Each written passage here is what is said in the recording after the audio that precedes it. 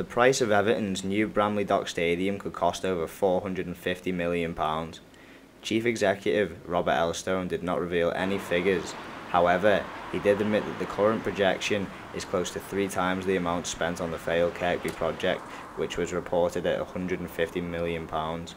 The Bramley Moor project will receive 2/3 of its funds from Liverpool City Council in the hope that the new stadium will bring more jobs, houses and businesses to the area.